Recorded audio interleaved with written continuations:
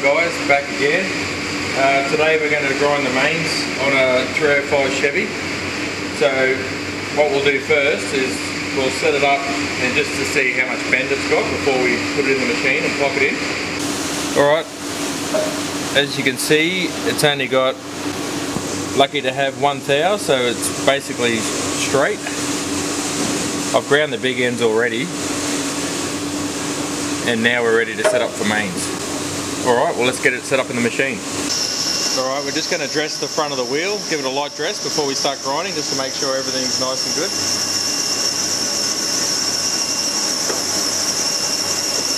We'll just get it as close as I can before it touches, and then we'll get some of these shields up here and so we can get the coolant going.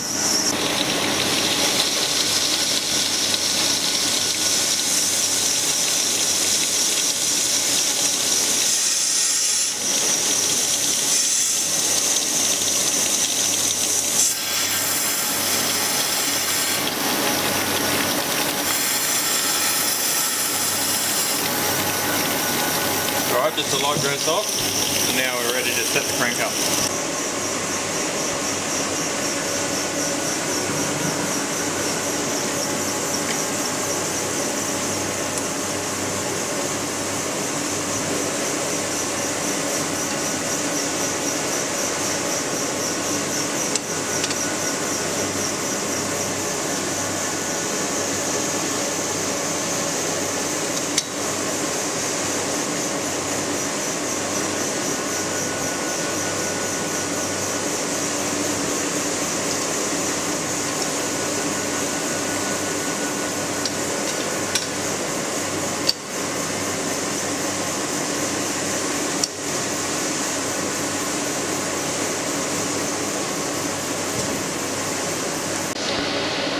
Alright, when setting up on mains, you want to set up off the furthest edges of the crankshaft, more preferably the seal area and the snout at the front. That gives you the perfect center line to then grind your mains to. So this one we're going to set up here in the seal. This crank is actually out of a marine application, so it has a dog drive on the front that would go into a boat.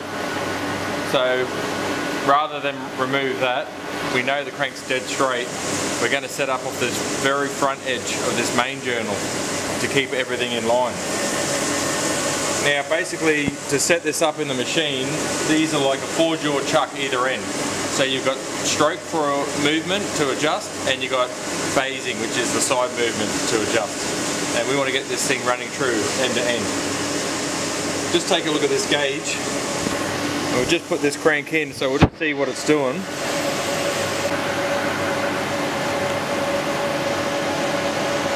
Okay, when we turn it over,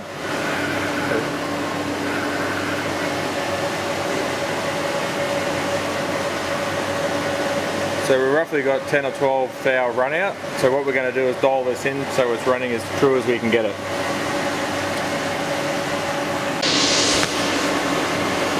Okay, so when we're setting it up, we'll take a look at the dial gauge, and what we do is when we get the run out, we just find out on which adjustment we need to change, whether it's stroke or phase. So where the dial gauge stops, so we know it's in the phase movement, and then what you want to do is just move it halfway. And we keep moving that halfway into the middle until we get it to run exactly true.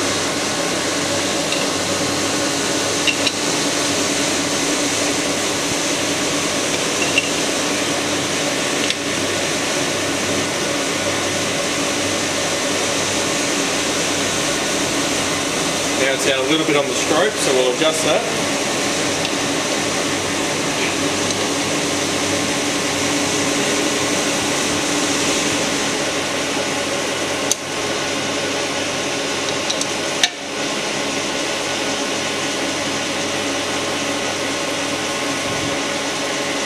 That's set up really nicely. Now we'll go to the other end and set that end up.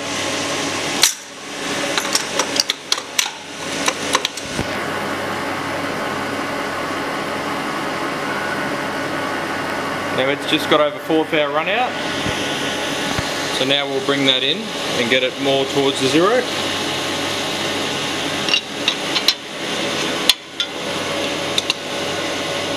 So we undo the clamps, adjust it, then do the clamps back up.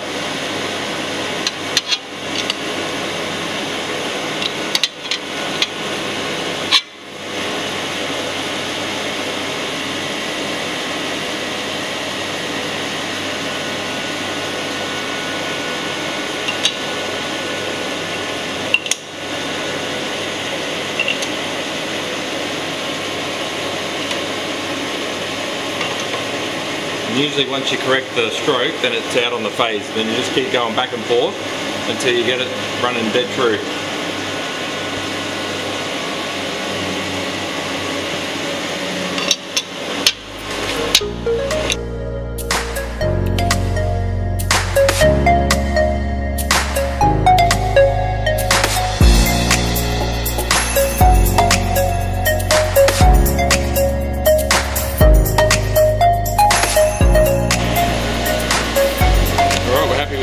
Go back and check the other end, because once you've done one end you can throw the other end back out again.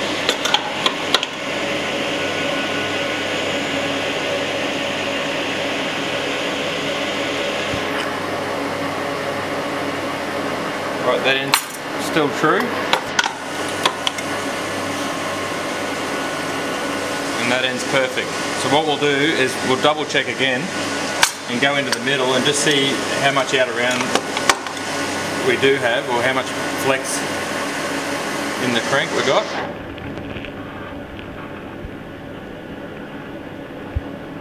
In the grind is usually a little bit different to V-blocks on the outside of the machine.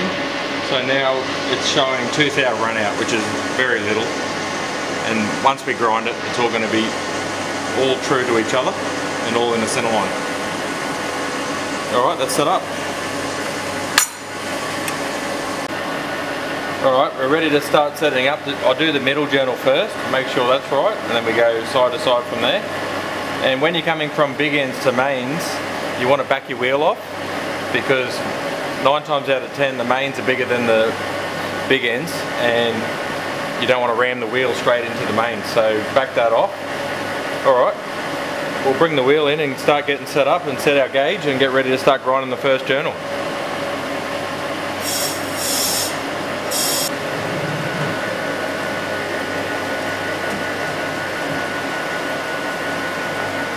Alright, I usually get the wheel in close and then set my gauge.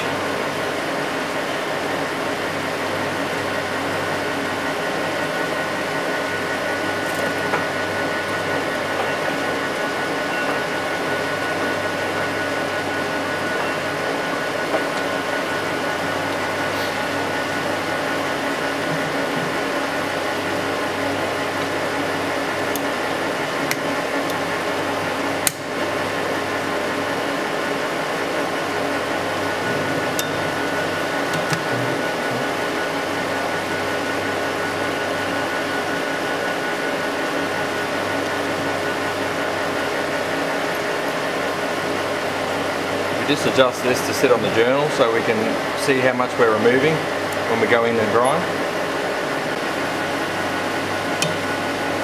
Alright, we've got our gauge set and I've measured the journal. I've got roughly 9 thou to remove, so I've just got that on the 9 thou there. And now what you want to do is come in on your first cut and clean up your radiuses and the walls and leave a couple of thou to go to do your final pass. So what we'll do is we'll come in, we'll start grinding and then go from there.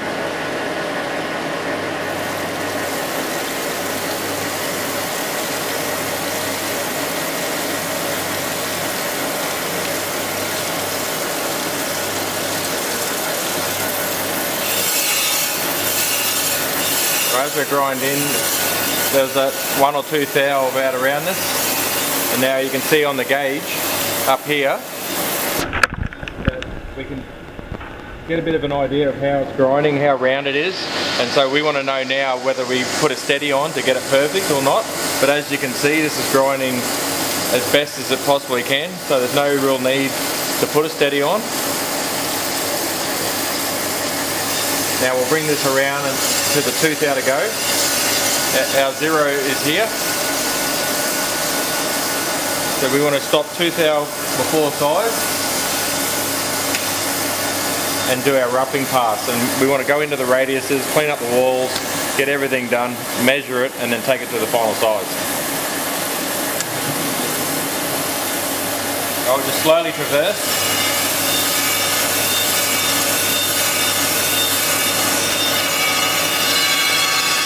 Clean up the radiuses.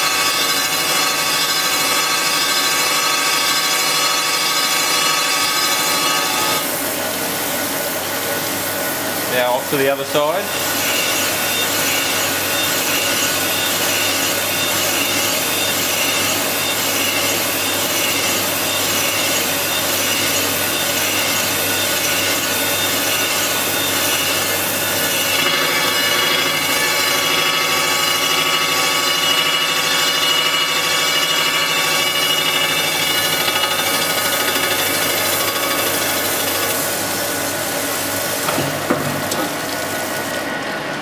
Okay, that's done. Just didn't quite clean up on this side. The radius on the crankshaft is just a fraction smaller. This side cleaned up nice and perfect first go, but that's no problem with that. Alright, now we'll measure it and then we'll get ready to take the final size.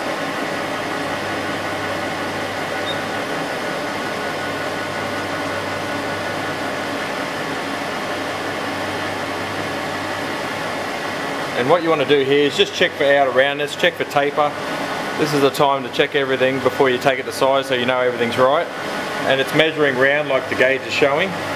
And we've got tooth outer removed to get the final size.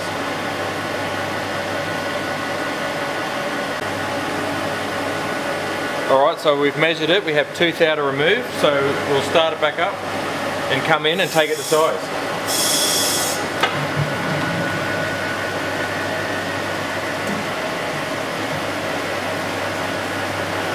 Pop the gauge on,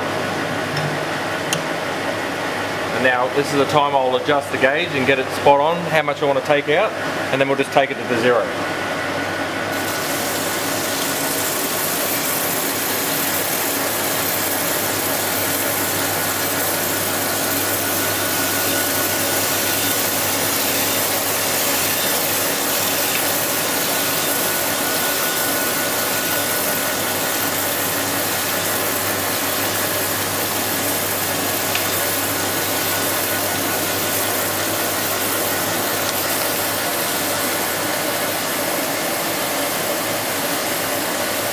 Alright, you can see the gauge, it's just coming round to the zero. There's virtually no movement in the needle, which is showing us it's grinding perfectly round.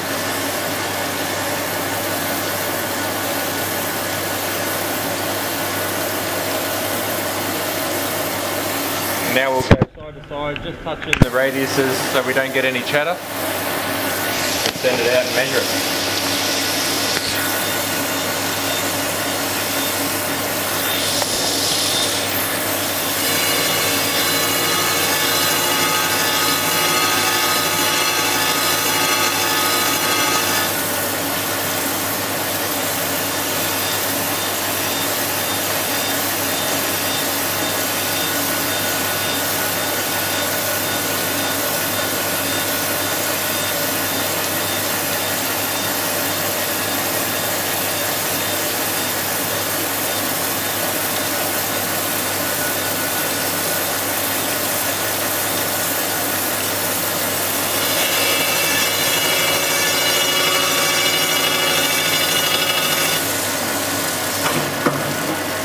Alright, that's done. So now we'll just measure it and confirm that we're on size.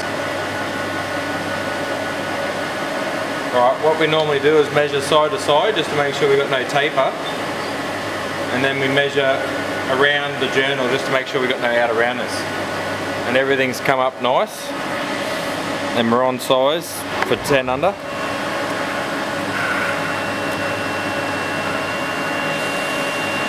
So I was aiming for the 39. And there we have it. Alright, now we're off to grind the rest of the journals and finish this crankshaft off.